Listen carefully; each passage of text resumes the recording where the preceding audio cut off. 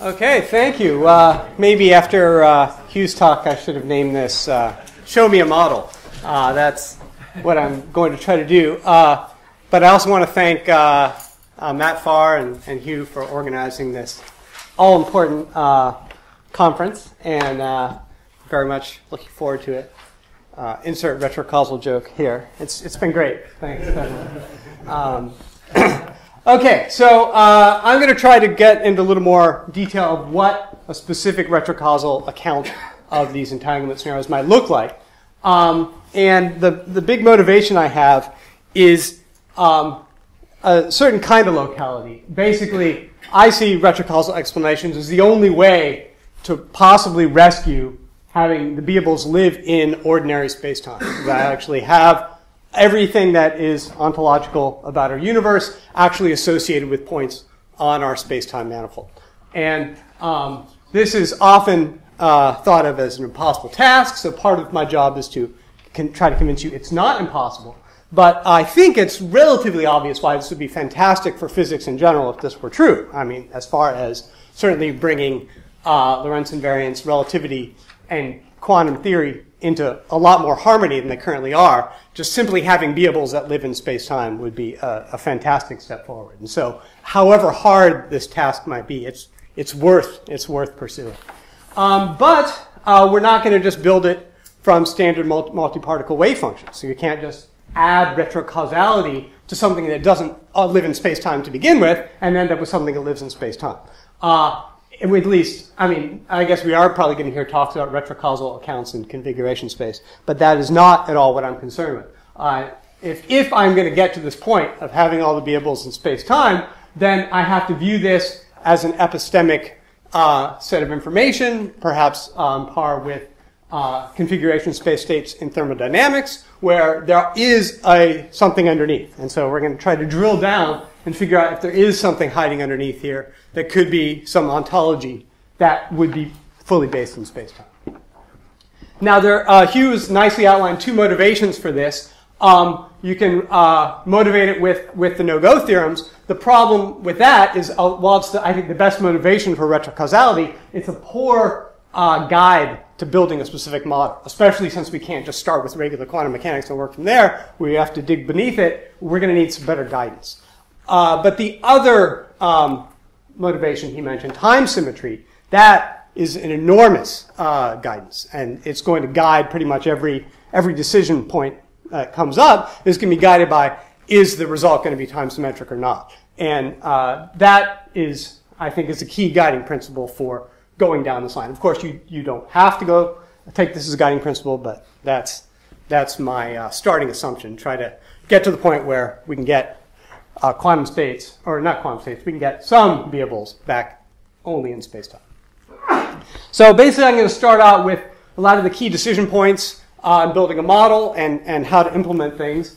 The first one is measurements, and time symmetry is extremely useful here. It basically tells you that measurements are just kind of almost exactly like time reverses preparation, with the exception that we already heard Hugh talk about, that the reason he had to introduce the daemon on the left is that we external agents can control the input to a preparation, but we can't control the outcome to a measurement. Notice the asymmetry comes in here at the level of the agent, where there may be statistical thermodynamic considerations, but by the time you zoom down to the phenomena we're talking about, few particle entanglement, the microscopic description of it, the apparent T asymmetries go away, and we have time symmetry, as best we know, is a very important feature of physics on that scale. So I don't want to add any time asymmetries. This is coming in at the level of the agent, and we can talk about where that matters in a little bit. Okay, so preparation is pretty straightforward. We have some free choice of setting, and then we imagine that after that preparation there are future beables, and we know instinctively how to do this mathematically. We just impose any preparation we do as a boundary condition on any beables that come later. This almost goes without saying. We do this without even thinking about it. Time symmetry, though, says if we're going to treat measurement as the time reverse of this, looks very unusual. now we still have this free choice of setting coming from outside the system of interest, but now it's constraining past variables. It's really counterintuitive to actually have a final boundary condition on these variables. Mathematically, we can do it. We can impose a final boundary condition on whatever is happening down here, but this is unusual. This is where the retrocausality comes in that, like Hugh said, you have to reach in and make some intervention, and then if that intervention, depending on what you choose, is correlated with something that happens in the past, that's retrocausality. And of course, this imposing a future boundary condition based on a free choice of setting is going to get us through the no-go theorems. And we'll see explicitly in some of the models exactly how that works. And we can sort of zoom in on exactly what the quote-unquote weird stuff is as far as retrocausality here. One thing I want to stress, though, is that you can't change the past, right? If all the variables live in space-time, then at some x, y, z, t point in space-time, that variable will have one value. You can't. You don't want to analyze it going forward and then backward, and suddenly decide, oh, I've changed the past. That doesn't even logically make any sense. Change requires another time variable. So at any point in space-time, the variables are what they are, and because of this problem we have of even thinking in terms of zigzags, forward and backward, it's actually much safer when actually building these models, instead of thinking dynamically, to think about the whole history all at once. Make sure you have a nice, consistent story, and you don't have two different values at the same variable at the same point in space-time, which doesn't make any sense. Okay, so that is how I'm going to implement measurements, basically as boundary conditions on the prior variables in the system. Well, okay, that raises the question of what happens in between now. What do we do about dynamics? Now, even aside from this configuration space issue, the Schrödinger equation is not auspicious for implementing initial and final boundary conditions, because it's a first-order differential equation. You give it an initial state, and you know everything. You can't give it a final boundary condition without over-constraining. This is not promising for imposing a final boundary, but there are options.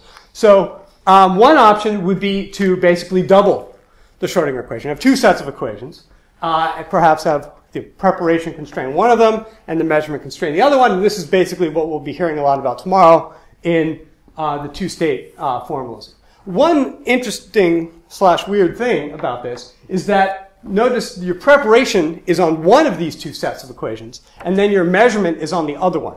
You kind of have to switch back and forth, because if your initial preparation is on one wave function and then your next measurement is on a totally different wave function, what you're seeing is moving back and forth, and the other one is always invisible. The fact that one of them is always invisible has kind of bothered me. And so at first, my approach was, well, we just need a more interesting equation. We need a second-order equation, which in turn might be also motivated by relativity. You get a second-order equation. Now there is, mathematically anyway, room to impose both boundary conditions. But I worked on this for many years, and if you want to see how far you can get, you can check out my old Klein-Gordon paper. But there are generally still problems with finding solutions to a two-boundary problem imposed even on second-order differential equations. But one thing that always struck me as I was working on this was the similarity of what I was doing to variational principles and path integrals, in that that's what you do in the variational principle. You impose a partial initial boundary, a partial final boundary, and then you're looking at a two-time boundary constraint problem. And so that was always kind of in the back of my mind as maybe I should be looking more heavily at this. And so in the last few years, I've fully switched over. And so the proposal I'm going to follow here is to get rid of law-like dynamic equations and drop back a level. I mean, where do these equations come from in the first place? In classical physics, they come from action extremization of a Lagrangian. You get the Euler-Lagrange equations. But quantum mechanics tells us that's actually just an approximation. The whole action extremization is just an h-bar goes to 0 approximation. So maybe we shouldn't be having these law-like differential equations. Or maybe we should drop back to a sort of a pre-dynamic framework. After all, when you do the path integral, or variational principles for that matter, you're looking at all sorts of crazy paths, right? You're looking at paths that don't necessarily follow any particular set of dynamic equations. And one thing that I quite like about this, well, it's good and bad things, but if all you're constraining is the initial state and the final state, and looking at a whole array of intermediate possibilities, while that might not be too crazy, and we'll get back to that, you're naturally going to get probabilities. As soon as there's something you don't know, I don't know what happened between these two boundaries, you get probabilities out quite naturally in that. If you say, well, there is one history, one microhistory that happened in between, but I don't know which one, there's at least room to find probabilities in a very natural way. And that brings us to the last part of implementation, probabilities. A lot of people go down the road of changing probability theory in some way. I see that as a competitor to retrocausal stories.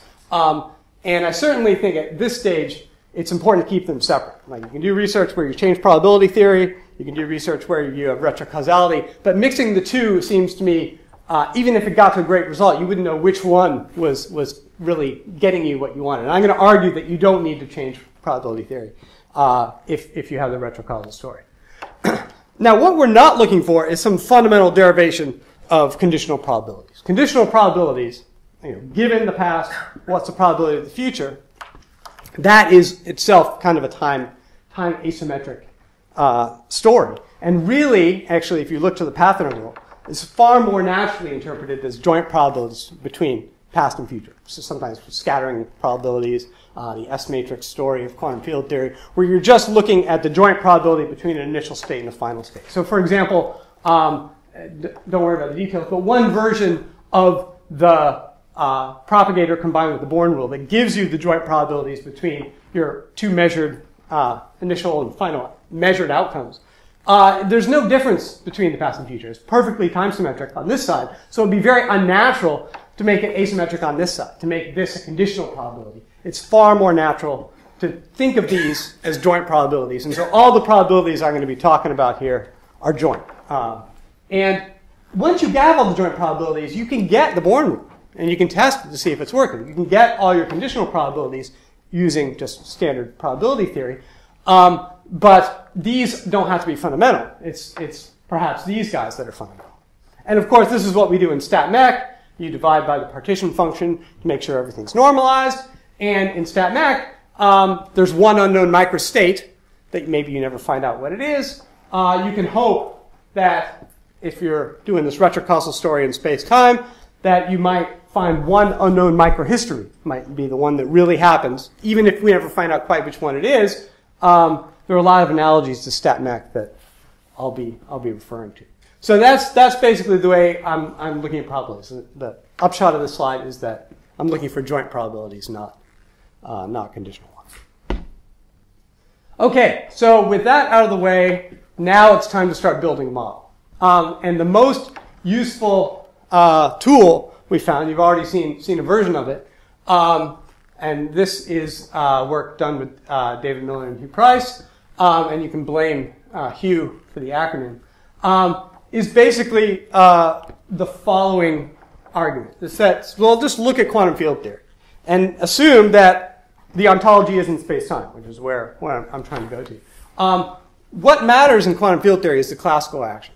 And any two experiments that have basically the same classical action are going to have the same correlations.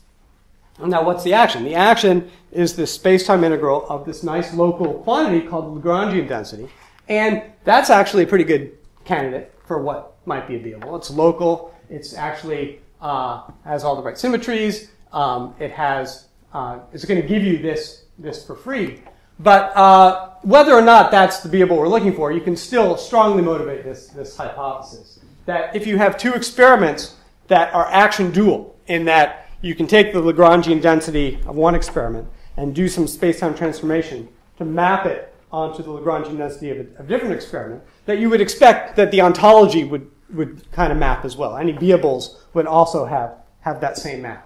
And you've already seen one application of this with the mirror example, and that's basically what it is. You take any time you have a one-particle story, preparation, transformation, measurement.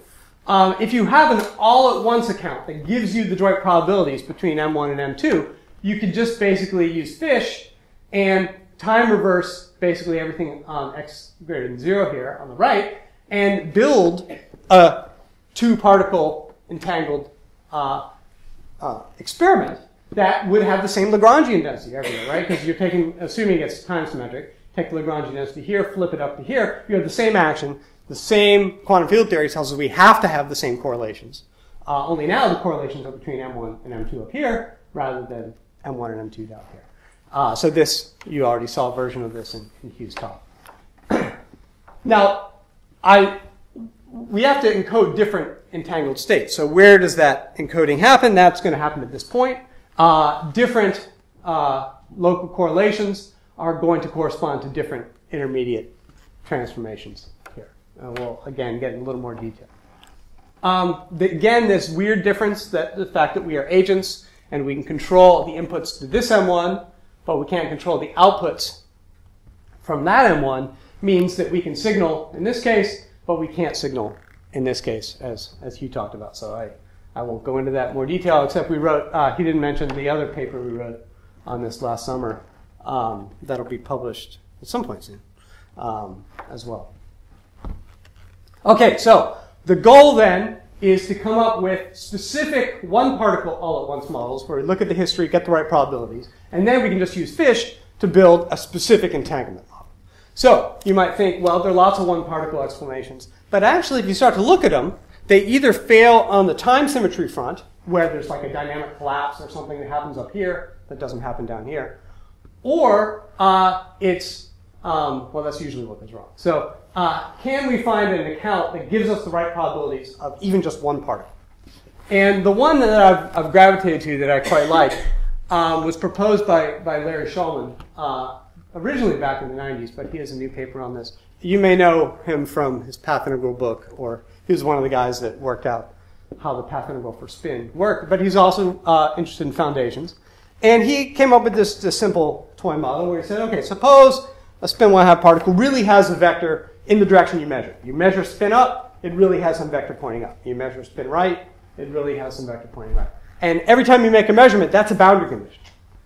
Now, that's kind of weird, because then you make a measurement at one time in one direction, a measurement another time in another direction, and the spin vector has changed. Well, it could change with the magnetic field, sure, but what if there are no fields? How does it get from Ti to TF? So he proposed that between two measurements, you could have just some anomalous rotation of this vector. It could just rotate by some angle beta, and he just had an ansatz that said, okay, what if this is the probability distribution, the joint probability of the whole history now, the probability that you're going to have a rotation of beta from Ti to TF. Now, this gamma has to be some very, very small parameter. I'll mention that in a sec. But basically, he said this actually leads to the Born rule. Now, as simple as this is, that's not obviously the Born rule. So let me tell you how you get the Born rule from this thing. So basically what you're looking for is a bunch of possible rotations. But all that matters as far as the probability goes is the net rotation of the angle beta. So where you get the Born rule out of this is you say, okay, I'm going to prepare this. I can do that for certain. And what I'm going to do up here is I'm going to make a measurement on the Stern-Gerlach apparatus, say, on this axis. And I know I'm going to get the red outcome or the green outcome, but I don't know which. So you say, well, it could rotate by beta of 0.4 pi to get to the red outcome, or it could rotate by beta of 0.6 pi to get to the green outcome. But there are more possibilities as well, because, so his is this Lorentzian here, and you could get to the red outcome with this rotation, that probability, or the green outcome with this rotation. But this is not exponential. This is one of these long-tailed distributions. And because you also need to consider the case where you wrap around once and wrap around twice, he showed that if you sum this series, you get the Born rule. And so this is kind of this really neat derivation of the Born rule. The nice thing about it is it's an all-at-once account. You look at the whole history, you get a beta, and you can assign it a probability, a joint probability all at once, and you get out the right correlations between these two possible outcomes. You only get the Born rule in the limit that gamma goes to 0 exactly. And gamma can't go to 0 exactly, or this blows up. So there's actually room for some prediction of slight variation from the Born rule if we knew what gamma was. But I'll leave that aside for now. So this is the story we want. This is a one-particle model that explicitly tells you what's happening in between measurements for one particle. So now you just apply fish. We take this one-particle model, flip this up, And Alice is choosing one measurement angle here. Bob's choosing another measurement angle here. We have a local, the simplest case is you just enforce local continuity, where whatever spin direction here is the same as the spin direction here. That's all the entanglement has to do, is make sure it's continuous. And now, instead of 2 possible outcomes, you have 4, right? You have 4 pairs of joint outcomes: red, red, red, green, green, red, green, green. But you get the same story. Now you have an anomalous rotation where somewhere in between here, this vector has to rotate along this path. It's continuous here, and then continue to rotate along that path. And the probability is just given by his ansatz, and the net rotation gives you exactly what we see for maximally entangled state. You get, you have to divide by 2 more cases now, because you have 4 possibilities, but use the exact same math. You get exactly the same story, and you violate the Bell inequality. You get explicitly the maximal violations of the Bell inequality from this explicit model. It's a hidden variable model in that there are states here that you don't know what they are. You don't know what the state is here. You're just making sure when you prepare it that it's the same left and right. Okay, let's drill down here. Now that we have an explicit Bell inequality violating model with explicit hidden variables and everything, we can zoom down and say, well, where exactly are we getting the weirdness? The weirdness comes about, remember, think of this as a hidden variable here. The distribution over possible hidden variables depends on the settings. Not just the outcomes, but the settings. So imagine the settings are both in the z-axis. Okay? Now, it's overwhelmingly probable you either get, in this case, both up or both down. And that means it's overwhelmingly probable that the hidden state here is either straight up or straight down, because you need no rotation. If they're both up, you don't need a rotation. That's the maximum probable case. If they're both down, you don't need a rotation. As soon as I learn what the settings are both up, I can update my knowledge of the hidden variables right here. And I can say, they're definitely up or down. But if I knew that this measurement was z and this one was x, I would come to a different conclusion about the possibility space of the hidden variables here. So see what's happening. I'm learning about the measurement setting, and I'm updating my probabilistic assessment of what these distribution of hidden variables might be, which is explicitly forbidden in any of these accounts. In all the accounts, you have some distribution of hidden variables that has to be independent of your settings. And so that is explicitly where you're getting the violation of statistical independence. The different settings correspond to a different distribution of hidden variables right at this point. The experimenter decisions are still free. They're coming from outside the system of interest. We're not discussing Alice and Bob. However they choose a random coin flip or some logical thought process, however they choose it, that's a free choice as far as this is concerned. Here we have now an explicit, if the question is show me a model, this maybe isn't a very good explanation yet, but it's at least an explicit model where you can drill down and ask specific questions about what's happening between measurements, even in cases that violate the Bell inequality. There are some questions certainly raised by this that I still want to know the answers to, and I want to generalize this. I don't just want one type of entangled state. There's a whole range of entangled states we need to be able to talk about. And so, to that extent, and to the extent that I want to build all this from a Lagrangian, I set about trying to build this toy Lagrangian for spin 1/2 systems. Basically abstract away the spatial degrees of freedom and come up with a Lagrangian that not only could hopefully account for what I just showed you, but also would ideally have some natural set of hidden variables that might emerge from the map. So I'll briefly outline what I've been working on as far as this goes. I've, kicking and screaming, been dragged to the notion that the best way to do this is with quaternions. So if all you're trying to do is encode a spin 1/2 state, it actually turns out to be far more natural. This is one possible mapping of a qubit to a quaternion. If you don't know what quaternions are, basically what you need to know is there are 3 different imaginary components, I, J, and K, and the order of multiplication matters. One nice thing about these things is that the unit quaternions, anyway, have the same structure as qubits, and of course the unit quaternion is exactly what you get if you map the normalization condition onto this state. So basically my ontology is the spin state consists of a unit quaternion, and that has 3 free parameters in it. So the qubits normally are thought to have 2 free parameters because normally you're ignoring the global phase. That if you're ever going to get this spatial story to work, there is no possible way you can ignore the global phase. I mean, the global phase isn't really even quite hidden. You can measure the Berry phase. You can measure a phase in Aharonov-Bohm experiments. And the way you do it in standard story is by going into configuration space, which is not available to us. The only possible way we're ever going to get all the predictions of quantum mechanics out is to treat that global phase as a real hidden variable. And lots of people have done this. It's the most obvious hidden variable waiting in the math. It's in the math. It's already in the math of qubits to keep track of.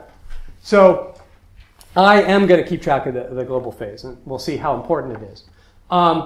So if you multiply your state by global phase here, that turns out to be equivalent under this mapping to multiply Q on the left, which is important, by e to the quaternionic I times alpha. Why not J or K? Well, we'll address that. We'll address that in a second. Okay. If phase is important, the very first place the phase gets thrown out in standard quantum mechanics is we ignore the relativistic rest mass. Even in the Schrodinger equation, if you take that mass into account, you get this oscillation at the Compton frequency for an electron that's like 10 to the 21 hertz. But if you keep this phase in, then this is the sort of state we're looking for. Now, so what Lagrangian is going to give you those states as sort of special solutions? It turns out that I decided to go to a second order Lagrangian, not just because of time symmetry, but also because of it's not rich enough for entanglement. Just having one phase as a hidden variable turns out to not quite be enough hidden variables to encode all the possible entangled states there are for 2 qubits. So I basically started with the simplest thing I could come up with, this Lagrangian, a harmonic oscillator Lagrangian, which is always a good starting point. This omega naught, the rest mass shows up in here, and this Lagrangian has all sorts of interesting features. So let's talk about the classical limit really quickly. First of all, one of the classical solutions, the main classical solutions look like this, where V is any unit vector on a 3 vector. So it could be I, it could be J, it could be K, it could be anything. And so remember I said that one was I, why not J or K? It turns out those correspond to different mappings between the quantum state and the quaternion. So it turns out there are lots and lots of quaternions that map to the same quantum state, which makes sense because in a second order differential equation, you need not only Q, but Q dot to define everything. So you have a lot more variables. There's this new interesting natural hidden variable. It's a unit 3 vector, and that will briefly come in a minute. I'm not going to talk about magnetic fields, but there is a very natural extension. You can add a magnetic field and rotate this however you want. It matches Schrodinger Pauli dynamics, and if you really want to go through the gory details, there's that. Now, the interesting thing that came out of this model that struck me right away was that these are not the only solutions. These are the solutions that map to a quantum state, but there are these other weird solutions that I didn't want because I didn't map to a quantum state. And I discovered that I could eliminate them with this constraint. You just force the Lagrangian to always be 0. And I'd seen this before pop up a couple times, and I started to really think about it. And, well, just take a look. See what happens if you're looking at L equals 0 histories in any space. So suppose you have a Lagrangian 0 history that also solves the classical equation of motion, which is what we just had. Now, what is L? L is the, if you integrate L, you get the action. So say we have a history where L is 0 and it's a classical solution. The action is extreme. Well, S is 0 for sure. And because the variation of S is 0, all the closely neighboring histories also have a 0 action. And so they could be other L equals 0 histories. You could have a big cluster of a bunch of L equals 0 histories right near the classical equations of motion. On the other hand, suppose you add a different L equals 0 history that didn't solve the classical equation of motion. Now, when you vary this, S is 0 for the red line, but you start to vary it, and you have non-zero action history. So there's no way any of these are L equals 0 histories. So if you're going to find a big cluster of L=0 histories are going to be clustered around the classical equation of motion, which is quite interesting to me because now you have a bunch of possibilities. Most of them are clustered around the Euler-Lagrange equations, where the action is extremized. And by the way, nobody quite knows why that works.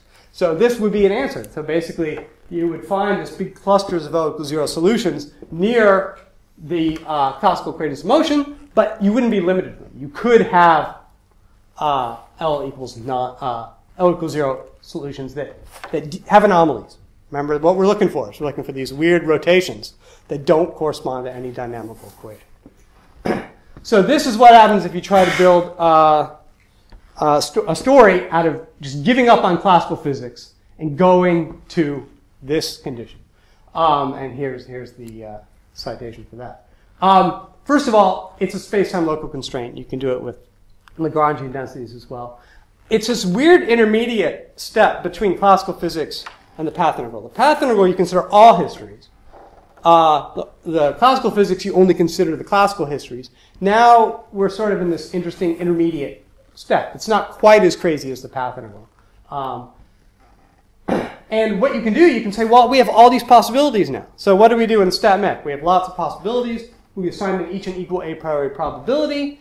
If you did that here and there weren't any boundary constraints, you would just say, well, my best guess is it's going to be the classical equations of motion. That's where most of the L=0 histories are clustered. But if you put boundary constraints on, and say the initial state is spin up, and the final state is spin sideways, and there is no classical solution, there are L=0 solutions. And so you can explicitly show that to this Lagrangian, if you want an anomalous rotation that doesn't follow any particular dynamic equation, there are L=0 solutions that will do that. So now there's at least a mechanism to get these weird rotations that Shulman postulated. And you go through the math, and it turns out that if for a given rotation of the spin state, delta theta, you get a spread of the global phase. Remember I said this is an important hidden variable. So the global phase somehow is linked to how far you spread, how far you anomalously rotate. Gamma in this case is a small parameter talking about how tightly clustered the L=0 solutions are around the classical solution, which I still need a proper measure to evaluate, but there's hope of evaluating it. This thing is, you need to have an uncertainty in the measurement time, but that's okay because these are all energy measurements, so you automatically get an uncertainty in the energy time. But this is basically a big constant, and then you say, well, suppose your external constraints fix the global phase. And I can give you an argument why that might happen, but if you just suppose it, now your probability of a phase match goes like the inverse of this, because having a lot of possible phases in your solution, you're going to be very unlikely to have a phase match. But if delta alpha is small and all the phases line up, you're very, very probable to have a phase match. And that is my most exciting result to date, that this Shulman's ansatz of having this particular distribution for the net rotation, and this is the net rotation of a spin state, happens to follow exactly what you need to get the Born rule. And there's even hope of figuring out what gamma is and figuring out by what tiny amount the Born rule might be violated. So that is now a little more explanatory version of the first retrocausal model I showed you. But I think I do have just enough time to show you one more cool extension of this, motivated by a conversation I had with Matt Leifer last summer. Or maybe he'll talk about this in a couple days, what he was trying to do. But by talking to him, I realized that this vector v I had is exactly the hidden variable I need to do a retrocausal account of stabilizer circuits in general. So stabilizer circuits, basically a qubit, only a 6 states. It's like the Speckenswein model. You got z plus z minus e plus x minus f plus y minus y. And so basically, as a little simple model, you have you have a spin state vector, one of those 6 states, and then you just force this hidden vector to be perpendicular to it. So there are 4 more possibilities for the hidden vector v, and that's 24 ontic states. And what v is, it's the axis of rotation for this anomaly. So if you have an anomalous rotation between measurements, that rotates around the v axis. And then you only need 90-degree anomalies in the stabilizer model. You don't have to worry about intermediate models. So you just assign some small probability for any history that has some 90-degree anomaly rotation.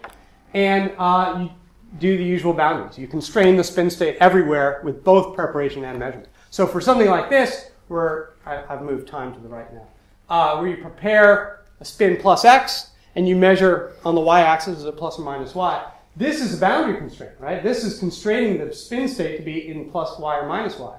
And this is a boundary constraint, constraining it to be in plus x. The only solutions are these non-classical rotations. And so you can deduce, well, anomaly must occur. There are just as many that rotate one way as the other way. So you deduce the probabilities from the model. And you can also deduce the value, if it's rotating from x to y, it's rotating around the z-axis. You now know what the hidden variable was. The application of this I wanted to show you was requires the full stabilizer formalism. So you need these single qubit gates, which are pretty straightforward because the state space is so similar to ordinary quantum mechanics. But you also need controlled NOT gates. And this is the tricky one because these generate entangled states, which we don't have in this story. Everything is space-time local. So, for example, if you put in a minus x and a plus z, quantum mechanics tells you you get this entangled state, but I can't use that. That's not okay.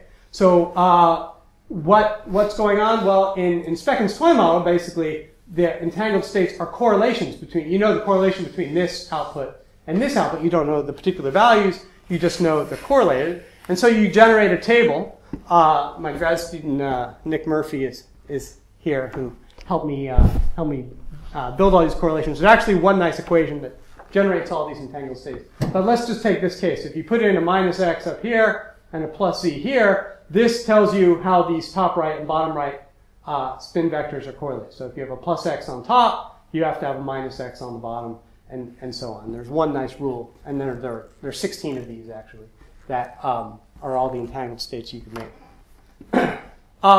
Given that you have a table that works to the right, you also have it from left to right. The same rules could work from right to left, and so you have to account for that possibility.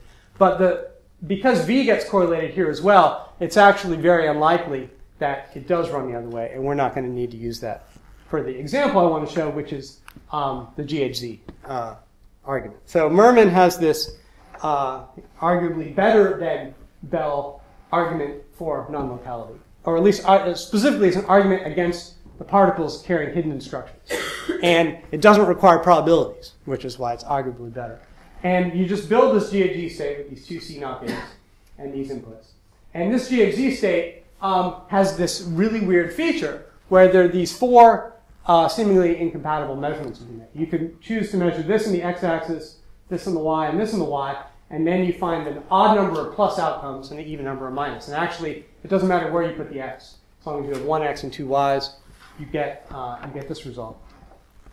If you, though, measure all x's, you get the opposite result. You get an even number of pluses. And you can quickly show there's no way to account for this in terms of the local instructions telling the gates what to do. But that assumes that the instructions don't depend on the setting. And remember, that's the key. Different settings are going to lead to different hidden variables. So let's see how it works in my model. So here we go, the relevant parts of the table we need here. What we're looking for are no anomaly solutions. There are, in fact, no anomaly solutions here. We don't need any anomalous rotations. You just look at this table, and you say, okay, well, let's look at this first C0. So this is minus x plus z. This is the one we looked at before. That means A and B are correlated. And there are all 6 of these cases. But they're not all possible, because here you're measuring this in the x direction. So if there's no anomaly, this has to be aligned at plus x and minus x, right? Otherwise, there would have to be an anomaly. So that would be unlikely by epsilon. So you say, well, A has to be either plus x or minus x. And therefore, B has to be either the opposite one. You can see here at the bottom. And then you say, well, if B is minus x, that's the top case, now this looks just like this, minus x plus z, and you deduce the correlation between C and D.